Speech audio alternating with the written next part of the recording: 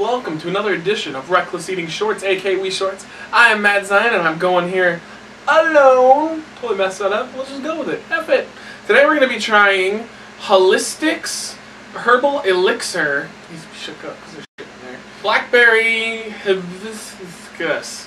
So this has a dancing monkey on it. Pretty awesome. I've actually seen this a lot at Big Lots lately, but they also have them at Target. Pretty much everywhere. I think I've even seen them pop up at Walmart, a few different other places too, like health food stores and stuff.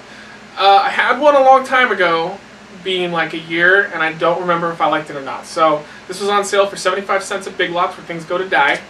Let's open it on up and see. I like the overall appeal of it. The aesthetics look very nice. That's interesting. The monkey catches your eye, and then everything else kind of keeps you going. It smells okay. It smells kind of like a Jolly Rancher, but not, I don't know, I can't put my finger on it. There's something wrong with the smell though too. So here's hoping it's not like the smell. Cheers. Yeah, it's just like the smell. It's got that Jolly Rancher initial taste. It almost tastes like a stale cardboard box at the end.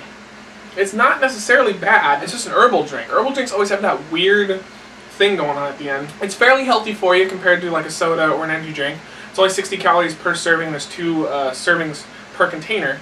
So this is actually, you know, I don't think it's that bad. It gets a nice middle of the road 3 out of 5 for me because I could sit here and sip on it. I think if you drink a lot at a time though, I don't think it would be nearly as good. But it's tasty. It's a nice tasty little thing you can sip on.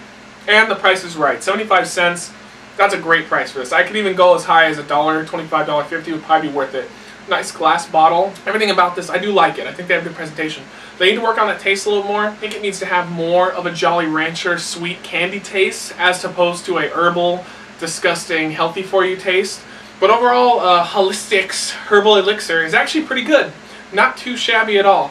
I'd recommend it. Go out and give it a try. Thank you for joining us for another edition of Reckless Eating Shorts, aka We Shorts.